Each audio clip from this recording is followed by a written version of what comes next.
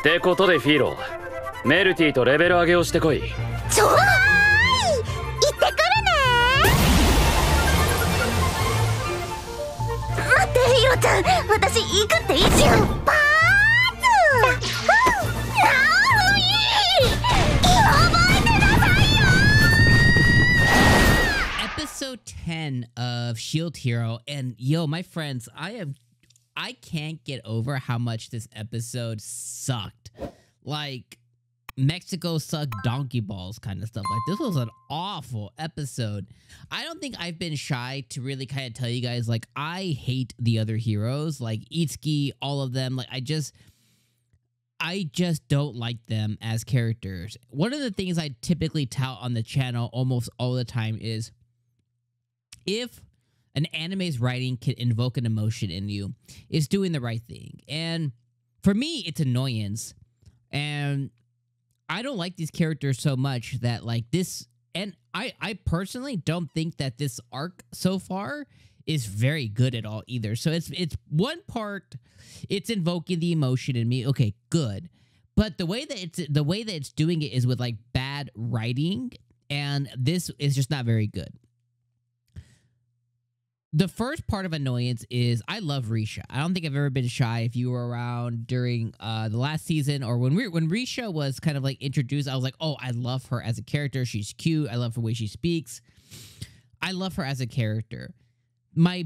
She does have a big flaw, and I do have a genuine problem with her. And that genuine problem is, I guess, something that's relative to the real world, where, you know, you treat somebody like shit. Typically, it's 90% of the situations. I would say 10% there's an outlier, but 90% is man treats woman like shit. She likes him more because of it. That's this situation here in anime form. It's 𝐒𝐴𝐧𝐸𝐭 has traditionally treated Risha like shit. And because it's one part love, one part she feels like she owes him something for taking her into the party initially. He told her, you're trash, you're awful, you're a waste of space, you're a waste of skin. He told her all these nasty shit. And she's like, I love him. And I'm just like, I hate that. And even this, like, she's been working so hard. Like, she has somebody in, and I'm not saying that you go join a harem or anything, but you have something in 𝐜𝐴𝐴𝐴 who's depicting one part crazy, you know, which makes him attractive. And the other part is sensible and, like, strong-willed, and, you know, like that. He represents, like, who you should like. And I'm not saying Risha needs to fall in love with 𝐜𝐴𝐴𝐴 or the Shield Hero. I'm just saying he's like the dichotomy, the perfect picture of, you know, like the man you should be going after, not this piece of crap who, you know, did all these things to you, but yet that's who she chooses to love, which is, hey, you know, you can't, heart wants what a heart wants, I guess. But, like, her whole reason for being and getting stronger and training everything is him, and it's just so, you know, it's awful. Then they introduce 𝐒𝐴𝐧𝐸𝐭 himself, and he's like, I'm the hero of justice. He's basically getting played and manipulated by his party, and that's the other part that I have a problem with, is just, like, how...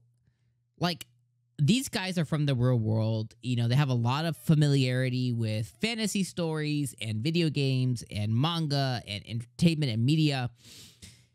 And they're in this fantasy world now. But he's allowing himself to just be...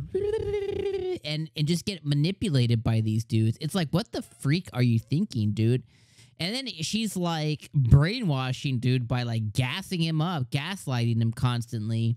It's like, yo, can you use your brain for like 10 seconds, 𝐒𝐴𝐴𝐴, and not see all the series of events and how bitch was led to almost be on the guillotine, and how 𝐜𝐴𝐴𝐴 saved her even though he shouldn't have, and all the horrendous things that she did. And he's allowing himself to be manipulated again, knowing that he's probably be manipulated, and he's also being manipulated by his party as well too. It's like, how much of an idiot? Like, is your IQ level 1? Like, what is going on here? So it's just frustrating. It's not that entertaining. I really don't care about this dude. Like, if he just doesn't exist in the anime, it's not, like, worse for it.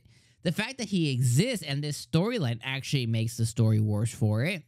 This episode was the worst one I've seen all season long. Not only do I care about the motivations, the character behind it, the manipulation, like all these things, like I don't care. Like he's like, I gotta save the slaves. It's like, how are you being manipulated to this level? You're not gonna debauch slavery in this world where it's so instilled. Like you're one dude. It would take like.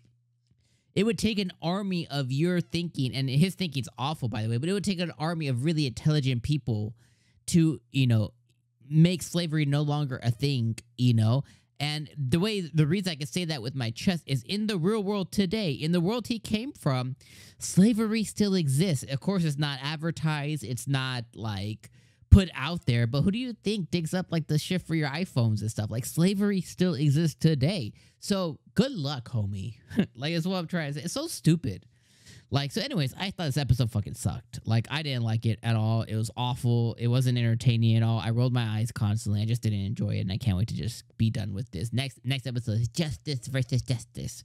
And then the other thing that freaking sucks as well is on top of all of that, my friends, like, dude, we have 2 more episodes left. So we have this bullshit ass episode, and then we have 1 more episode left. And it's like, okay, well, we might get, how do you say it? We might get like a second core, which is not going to happen, but it could happen. Or we're just going to get, a season 4, eventually once again, because that's what happened with season 1. We went into season 2, now went into season 3.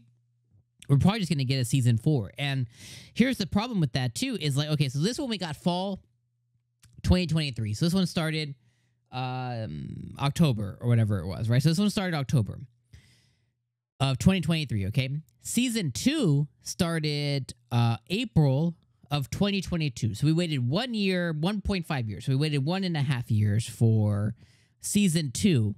And then if we look at season 1 ended, and it'll pull up eventually here.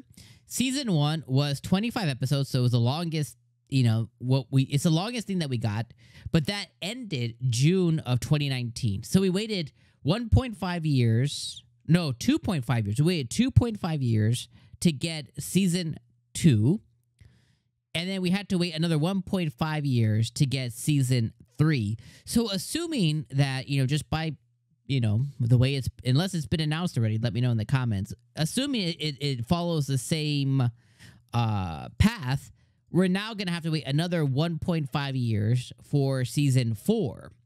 So there's a chance that we won't see season 4 until like April, May of 2025.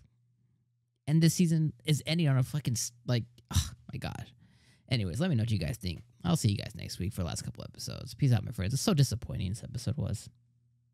Such potential, too. Blind girl, like, she was like, and now we're swapping back to Itsuki. All right. Anyways, peace out.